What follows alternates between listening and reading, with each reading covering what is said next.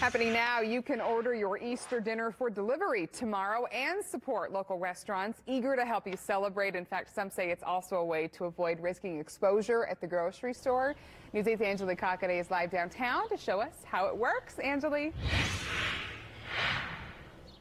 Good morning, Brenna. Well, listen, this is also a way to celebrate with your friends and family. You guys can all order from the same restaurant, hop on FaceTime, and celebrate Easter together. Now, one of those restaurants you can do that is here at Mimi Blue. The bread smells amazing. The meatballs smell amazing. I'm with Eric Iverson. Good morning. How are you? Well, thank you. All right, so everything smells amazing. It all looks delicious. But talk to us about the Easter special that you guys got going on. Sure. What we're doing right now is just an affordable meal for four. Okay. This is which is right here.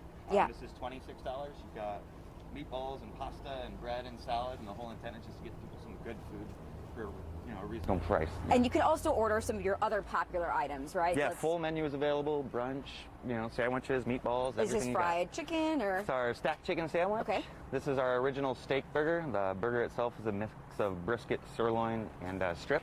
And then this is our brisket sandwich. I know Brenna and Marcus are licking their lips right now. But going back to this Easter meal, when is the cutoff date for people they need to order by? They can order at any time, including tomorrow. Even tomorrow on Easter Sunday itself? Right around 20-25 minutes, and we'll have it ready for you. Well, there you go.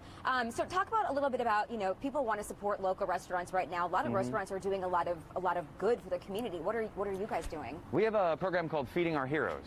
And what that entails is we have a lot of local, just regular customers and corporate sponsorships who are calling that want to help out the local hospitals and the nurses and doctors and first responders.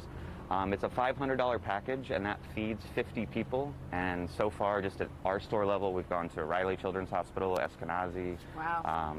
Everywhere. There's been a lot. There's been over $10,000 worth of orders, and it doesn't have to be that much, and it doesn't specifically have to be for hospitals. Sure. It can be for fire stations or teachers or schools or whatever it might be. We're just doing our best to try to feed as many people as we can. Awesome. Thank you so much. No problem. All right, well, all the restaurants that we talked about this morning are part of the Savor and Sip Restaurant Week events. That some of them have been canceled, so it's good to show that support. We've got all that information up on wishtv.com. Brenna, back to you. And it looks amazing. Angelique, thank you.